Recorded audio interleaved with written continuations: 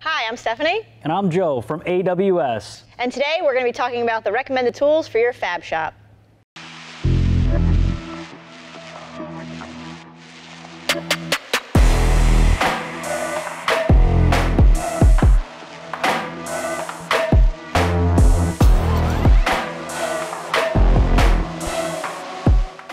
So you want to build some cool stuff. The first thing you're going to need is a welder.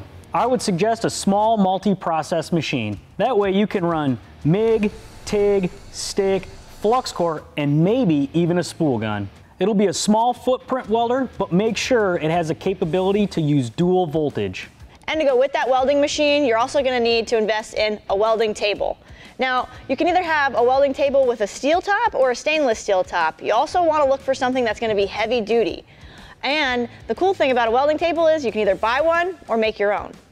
Obviously, you're going to want to have a grinder. Make sure you get a grinder that can accommodate a variety of discs, like Zerk wheels, cutoff wheels, wire wheels, or hard rock wheels. Whenever using a grinder, make sure you always have the guard in place. I prefer a 4.5-inch grinder to start.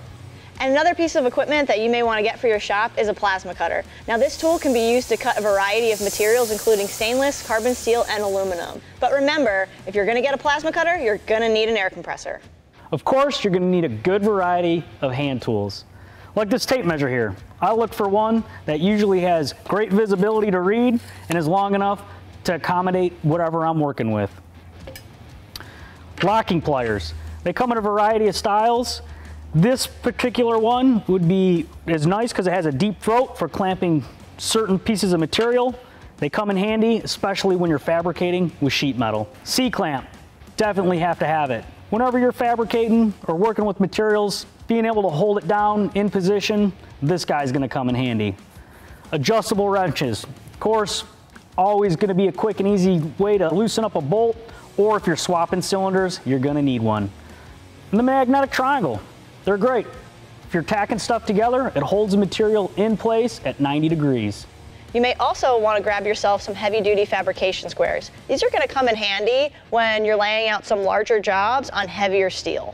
And files, you're definitely going to want to get yourself a couple of files, and they'll help with deburring and getting off any rough, sharp edges off of your material that you've just cut. And Allen keys. Allen keys are really handy to have in the shop, especially when it comes to servicing your equipment. And you're also going to want to make sure you get yourself a standard and metric version. Then we have our level or angle finder. It's really important to have these on hand, especially if you're trying to find angles depending on what you're building, and also you got to keep things level at times. And you're going to need something to mark what you're working on. You can use things like your paint marker, soapstone, or even a pencil. Depending on the welding process, you may need a wire brush and a welder's hammer. I use these every day. Never overlook a variety of pliers. Whether locking or not, they're always good to have in the toolbox. And if you're going to be doing a lot of MIG welding, the most important tool in your shop is going to be a set of welding pliers. Now these are going to help you clean your tip, trim your wire, and change out your nozzles. You are going to use these every day.